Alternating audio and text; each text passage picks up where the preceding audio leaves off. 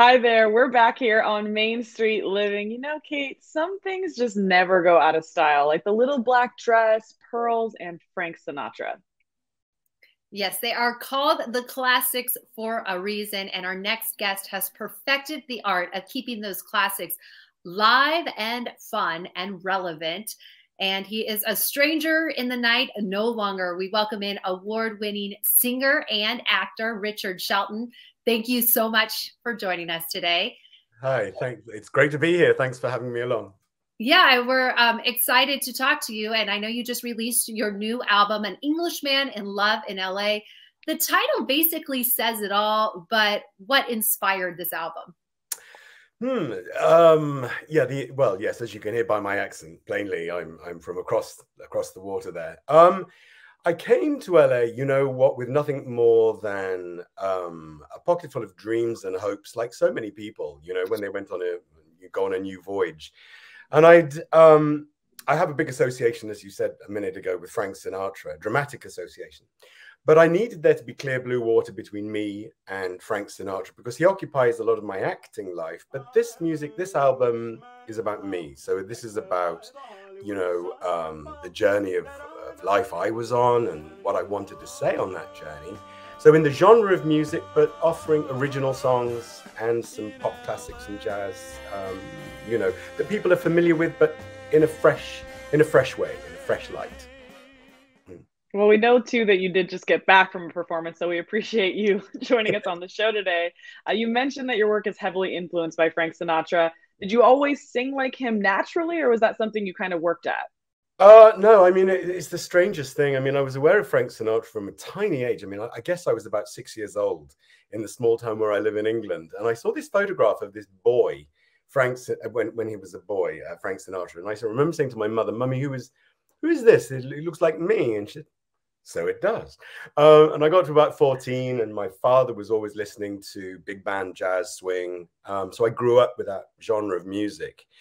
And I remember listening to the My Way album and I just intuitively got the cadence of his voice and what he was saying lyrically. And I think that that's one of the most important things with Frank Sinatra, because people talk a lot about his phrasing, which of course was impeccable, but he was every inch an actor. You know, he told the story of his songs and he was quoted as saying, "The lyrics come first," you know, not to demean the music, but if you get the lyrics right, you can tell the most magnificent stories. And even at 14 years old, I kind of got that. And it just so happened that my voice kind of fits in the same register. So when I came to act him many, many years later, it was a comfortable fit, shall we say. There was a naturalness to the whole relationship. Yeah, there's definitely a candid connection. So what are some of the projects that you've worked on that have involved Frank Sinatra? Well, there were two major ones. So one was a drama. I guess it was all age appropriate. I've only ever played him age appropriate. So I played him when I was in my early 40s in a show called Rat Pack Confidential. And it started out in regional theatre in the UK. And then it made it to the West End, which of course is like Broadway for folks who know theatre in the US. And it was a big, you know, big success. It looked at the dark side of the five men in the Rat Pack: Frank Dean, Sammy, Joey Bishop, and Peter Lawford. And then some years later, I played him in another drama called Sinatra Raw. And as the title suggests, it's raw as in R-A-W, not R-O-A-R, not roaring. And again, it looks at his life when he's in his 50s, approaching retirement for the first time. And he feels redundant. He feels this is the 70s. What am I all about? You know, I'm married and divorced. It's the time of the Beatles and the Rolling Stones and David Bowie. Where do I fit in? And so it looks at those questions that I think we all face just as human beings. And the narrative, as he sort of remembers, you know, the allegations made against him, the womanizing, the whole, you know, mafia connections, as he remembers. The only thing on stage with him is a bottle of Jack Daniels. As Jack Daniels goes down and the memories come flooding forwards, the fabled Sinatra anger comes out, and the music supports all of that. So those are the two projects I was involved with. Very, very cool. I didn't even know about all that history with him and kind of the back half of his life. What is it about Frank Sinatra and his music that makes it so timeless? Oh, I think he speaks to us all. I mean, you know what? It's so it's as relevant now as it ever was. So, for example, if you listen to him singing in the wee small hours of the morning, you are just about the only person in the bar. You know what I mean? Or he sings "Come Fly with Me." You're up there on the moon with him. You know, it's seductive. It's real. You know, the tone, of course, of his voice is timeless. So he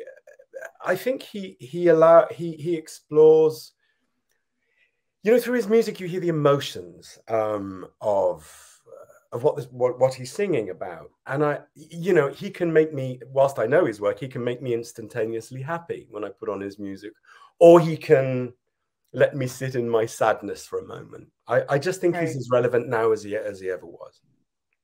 Yeah, it's very cathartic. And I know, too, you've had an impressive acting career.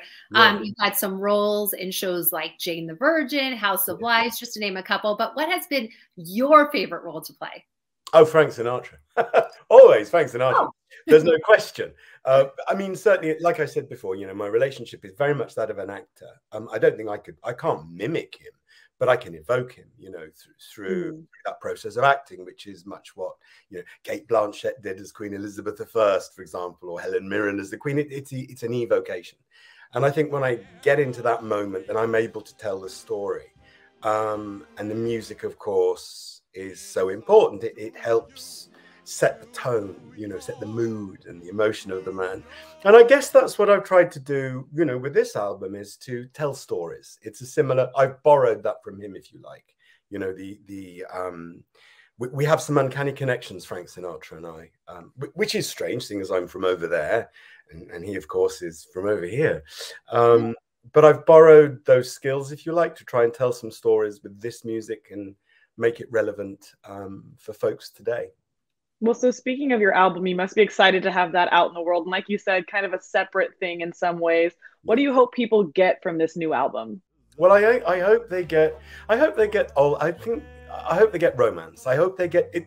There's 16 songs in total, which is a lot of songs. But of course, you know, the thing couldn't be released because of the pandemic and there were other delays. So I added some sneaky originals to it. So there's messages of hope, there's foot tapping, happy stuff. There's a couple of songs, I said it's about love, and it is about love, but it's about every type of love. So it's about the beginning of love when it's all fresh and gorgeous. But it's also about those moments where love goes wrong, because that's as important as the happy stuff. You know, unless you have the sad stuff, you can't have the happy stuff. So there's 2 songs on it. One is an original called Over Like the Roses, and another is by a guy called Richard Hawley, who was in a British band called Pulp. And that's called For Your Lover Give Some Time. And it talks about being aware of not taking your lover for granted, which I think is something we can all do. You know, we get so swept up in our daily lives that sometimes it's easy to neglect the needs of the person who's most important in our lives. And the song talks about that. So it's kind of every shade of love, you know, the good, the bad, and the ugly. Well, thank you so much for sharing your passion with us. And how can viewers keep up with what you're doing? Well, through my website, which is right there on the screen, richardshelton.co.uk, or at Richard Shelton, as you see on Twitter, or It's Richard Shelton, I think, is the Instagram link. But type in my name and you'll find me somewhere. Sounds like a plan. Thanks so much, Richard. Thank you very much indeed. It's been a pleasure. Thank you. Wow, I feel like we got transported back to another time in that segment. So that was really special. Coming up, just how valuable is an internship? We'll find out next.